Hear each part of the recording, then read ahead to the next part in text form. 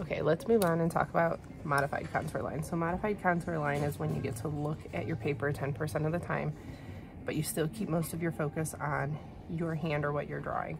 So for this, instead of turning, I want you to face and keep your hand really close to your paper so that you can follow along, because you can use peripheral vision, you know, just kind of a glance or out of the side of your eye to see where you're at on your paper versus having to hunt it down and crisscrossing between. The less space you have between your hand and the paper, the easier it is to keep them as identical as possible, because you're not losing that concentration when you're turning. So same thing as before.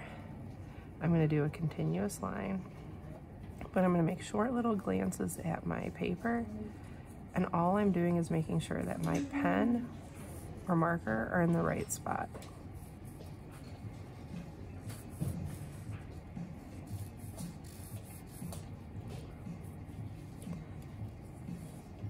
So I'm just going to take my time.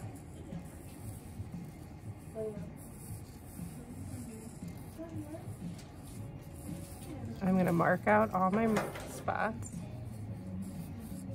I'm going to build up those lines. So again, you're going to do a thumbs up, a peace sign, a fist, pointer or the I love you sign, and then draw someone in your friends group or your family.